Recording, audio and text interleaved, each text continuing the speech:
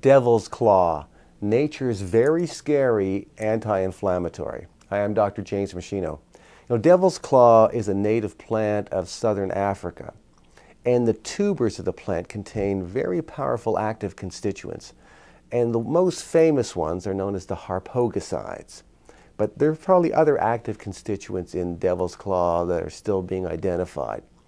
The medicinal use of devil's claw has been for the treatment of rheumatic inflammatory conditions and other types of arthritic conditions, and also for digestive problems. Because it's a bitter, that means it increases the release of stomach acid, which helps you digest proteins more effectively. Clinical studies have proven that devil's claw supplementation is extremely helpful for many arthritic and inflammatory conditions. How it works is a bit of a mystery. No one seems to really yet grasp how devil's claw is creating the anti-inflammatory effect, but it does work. But you need the right dosage, and the dosage is 200 to 500 milligrams, 2 to 3 times a day. Has to be a standardized grade of 2 to 3% harpogicide content. Now here's the word of caution. This is where devil's claw is very scary. It's been shown to, in human subjects, reactivate old ulcers or make existing ulcers much worse to the point where they could start bleeding. That's a serious side effect. Also, it has a powerful anticoagulant effect, and as such, it's been shown to actually produce internal bleeding problems in human subjects using devil's claw. That's why it scares me.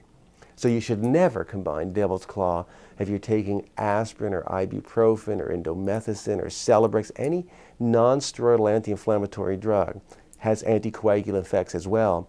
When you add devil's claw to the mix, man, you're asking for an internal bleeding problem. Or if you're already on an anticoagulant like warfarin or Coumadin or Plavix or one of the new generation of anticoagulant drugs, you're asking for trouble if you're using devil's claw to manage an inflammatory condition. My preference to manage inflammatory conditions is to use herbs that do the same thing but are much safer. The combination of curcumin, white willow bark extract, ginger, and boswellia, that combination, the risk of internal bleeding and ulcers and so on, is almost non-existent. And they can be combined with other anti-inflammatory medications, where devil's claw, boy, you're really taking a chance. So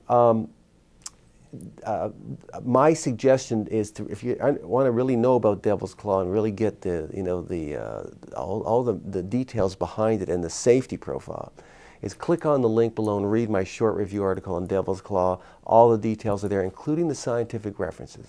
Now, MeschinoHealth.com, you'll see my other research review papers. You'll see footage from my live professional seminars, other downloads, resources, and videos I've created. They're all there for free to help you lead a long, healthy, functional life.